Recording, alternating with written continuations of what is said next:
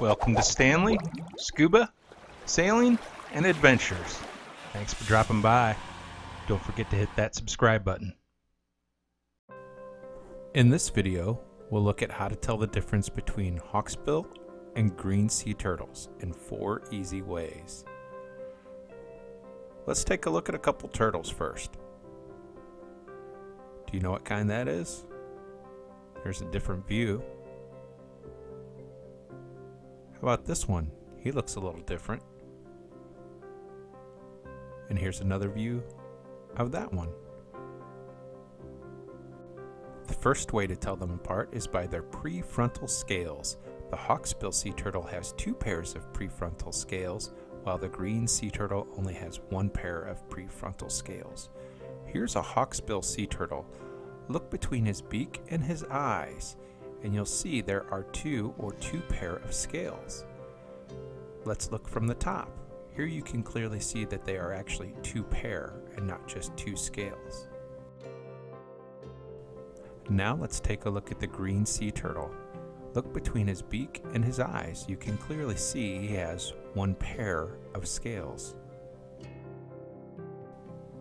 Another great way to tell these 2 turtles apart is by their beaks. The hawksbill sea turtle has a hawk-like beak, while the green sea turtle has a rounded beak.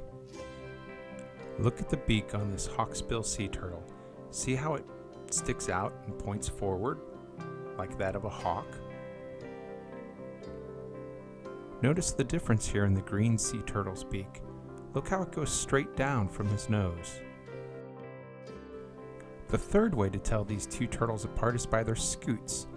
The scutes overlap on the hawksbill sea turtle, while the green turtle's scutes do not overlap. Let's take a look. Look at the back, look at the shell, and look at how the scutes seem to overlap. There's not a clear definition between them. Now on the green turtle, you can see them clearly defined, almost like tiles, with grout between them. There's a clear definition. Let's take a look at the turtle from a different view. This is the hawksbill again. Notice how the scutes overlap. The sutures between the scutes are not well defined, but when we look at the back of the green sea turtle, the scutes are clearly defined.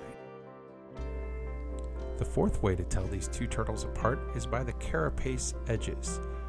The back of the carapace of the hawksbill sea turtle is serrated, while the back of the green turtle's carapace is smooth. Look at the back edge of the hawksbill sea turtle's carapace. Notice the serrated edges. Now let's look at the green sea turtle's carapace. Look at the back edge. It's very smooth compared to the hawksbill sea turtle. No serrated edges. Let's recap. The hawksbill sea turtle has 2 pair of prefrontal scales, or 4 prefrontal scales between the beak and the eye. The beak is shaped like a hawk. The scutes overlap, and the carapace has serrated edges.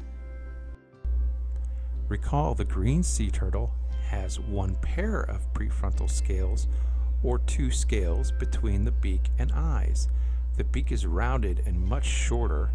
The scutes do not overlap and are clearly defined like tiles, and the carapace is smooth on the back edge, not serrated.